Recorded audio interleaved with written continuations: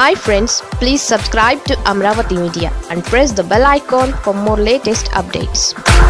వైసీపీతో AP happy. తాజా సర్వేలో టీడీపీకి షాక్. ఏడాదిలో భారీగా పెరిగిన వైసీపీ ఓటింగ్ శాతం. రాష్ట్రంలో కొత్త ప్రభుత్వం ఏర్పడి ఏడాది దాటిపోయింది. ఈ ఏడాది కాలంలో ప్రభుత్వ పరిపాలన ఎలా ఉంటుందనే అంశంపై సాధారణంగా ఆసక్తి ఏర్పడుతుంటుంది. అధికారాన్ని అందుకున్న పార్టీకి ఏడాది గడువును కూడా ఇస్తుంటారు రాజకీయ ప్రత్యర్థులు. పరిపాలనపై అవగాహన తెచ్చుకోవడానికి అధికార పార్టీకి ఆ మాత్రం గడువు ఇవ్వడం ఆనవాయితీగా వస్తున్న వ్యవహారమే. ఈ ఏడాది కాలంలో అధికార పార్టీ ఏమైనా పొరపాట్లు చేసినా తొలి ఏడాది కాబట్టి సరిపెట్టుకుంటున్నామనే వ్యాఖ్యలు తరచూ ప్రతిపక్ష పార్టీల నుంచి వినిపిస్తూ ఉంటాయి. ఈ ఏడాది కాలంలో ఏపీలో అధికార వైఎస్ఆర్ కాంగ్రెస్ పార్టీ ప్రభుత్వ పనితీరు ఎలా ఉంది, ప్రతిపక్ష పార్టీల స్థానం ఎలా ఉంది, పాలనా తీరుపై ప్రజలు ఏమనుకుంటున్నారు?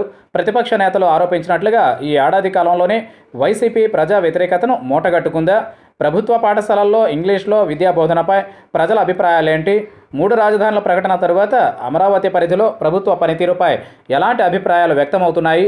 ఏపీలో ఇప్పటికిప్పుడు ఎన్నికలు నిర్వహిస్తే అధికారం ఎవరిని వరిస్తుందనే ప్రశ్నలకు సమాధానాలు ఇచ్చింది సిపిఎస్. హైదరాబాద్కు చెందిన సెంటర్ ఫర్ సెఫాలజీ స్టడీస్ నిర్వహించిన సర్వే ఇది. ఏపీలో ఇప్పటికిప్పుడు ఎన్నికలు నిర్వహిస్తే వైఎస్ఆర్ కాంగ్రెస్ పార్టీ మరోసారి అధికారాన్ని అందుకుంటుందని స్పష్టం చేసింది. ఇదివరకు కంటే కూడా వైసీపీ ఓటు బ్యాంక్ మెరుగుపడిందని పేర్కొంది. గత ఏడాది ముగిసిన ఎన్నికల సందర్భంగా వైసీపీ 51% ఓట్లను సాధించుకోగా ఈ సంఖ్య పెరిగిందని వెల్లడించింది. ఇప్పటికిప్పుడు ఎన్నికలు నిర్వహిస్తే అధికార వైసీపీ 55.8% ఓట్లను కొల్లగొడుతుందని అంచనా వేసింది. ప్రభుత్వ వ్యతిరేక పవనాలనేవి ఏమాత్రం లేవని తమ సర్వే ద్వారా తేలినట్లయిందని పేర్కొంది. ఇప్పటికిప్పుడు ఎన్నికలు నిర్వహిస్తే తెలుగుదేశం పార్టీ ఓట్ల శాతం మరింత తగ్గుతుందని సిపిఎస్ సర్వే అంచనా వేసింది. టీడీపీకి 38.3% ఓట్లు పోలవుతాయని తమ సర్వేలో తేలినట్లు తెలియజేసింది. భారతీయ జనతా పార్టీ, జనసేన ఉమ్మడిగా పోటీ చేసిన 5.3%కి ఓట్ల శాతం పెరగవచ్చని పేర్కొంది. ఇదివరకు కంటే కూడా తెలుగుదేశం పార్టీ ఓటు బ్యాంక్ తగ్గకపోవడానికి ప్రధాన కారణం ప్రజలు ఎక్కువ మంది వైసీపీ వైపు మొగ్గు చూపడమేనని తాము అంచనా వేస్తున్నట్లు పేర్కొంది. సంక్షేమ పథకాలు, ఇచ్చిన హామీలను నెరవేర్చడం పట్ల సంతృప్తిని వ్యక్తం చేస్తున్నారని ఈ సర్వే స్పష్టం చేసింది. 3 రాజధానులను ఏర్పాటు చేస్తామంటూ ముఖ్యమంత్రి వైఎస్ జగన్మోహన్ రెడ్డి ప్రకటించిన తరువాత అమరావతి ప్రాంతంలో ఏ స్థాయిలో రైతులు నిరసన ప్రదర్శనలు, ఆందోళన కార్యక్రమాలను చేపట్టారో తెలిసిన విషయమే.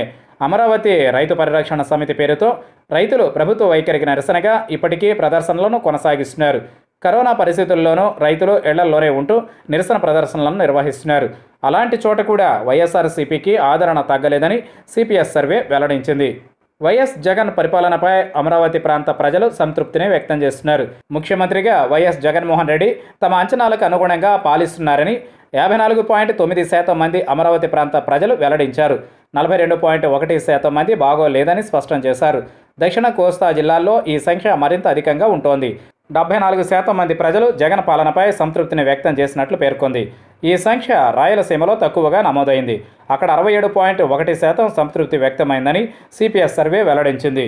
కరోనా వైరస్ వ్యాప్తి చెందడాన్ని నివారించడంలో కూడా రాష్ట్ర ప్రభుత్వం సమర్థవంతంగా పనిచేస్తోందని ప్రజలు అభిప్రాయపడినట్లు సిపిఎస్ సర్వే వెల్లడించింది. మిగిలిన రాష్ట్రాలతో పోల్చుకుంటే ఏపీలో తక్కువగా కరోనా వైరస్ పాజిటివ్ కేసులు నమోదు కావడానికి ఇదే ప్రధాన కారణమని పేర్కొంది. ప్రభుత్వ పాఠశాలల్లో ఇంగ్లీష్ మీడియంలో విద్యాబోధన కొనసాగించడానికి కూడా 96% మంది ప్రజలు జై కొట్టినట్లు సిపిఎస్ సర్వే స్పష్టం చేసింది.